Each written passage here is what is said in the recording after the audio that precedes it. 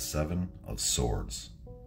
The Seven of Swords card is titled Guaranteed Success, and it shows Robert Flood's version of the Tree of the Sephiroth.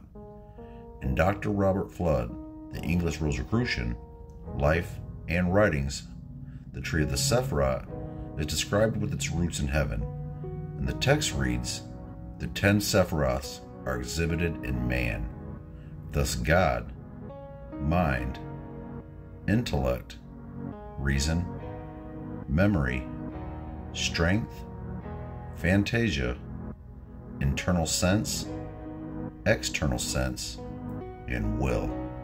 So, again, the different attributes of Jehovah are exhibited in the Sephiroths. Take Jah and Hokmah, for instance. This is divine wisdom, which is the word in the mission sent into the world to dwell in the minds of men. The Sephiroths from the leaves of a tree, of which the Tetragrammaton is the trunk. In Flood's illustration, some of the Sephiroth are on different sides of the tree, and it differs from the Kircher tree, which was designed later. But the Sephiroth, they appear in the same order.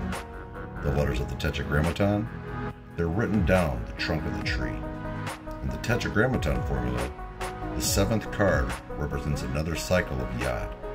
But since the initiate has gained life experience and is now able to handle his challenges, success is only a matter of completing the task.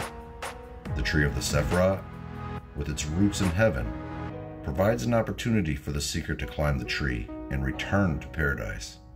Although the task of climbing the tree may not yet have begun, the initiate is provided a guaranteed path of return, if he or she only chooses to embark on the journey. The 7th Sephiroth is Netzach, which means victory.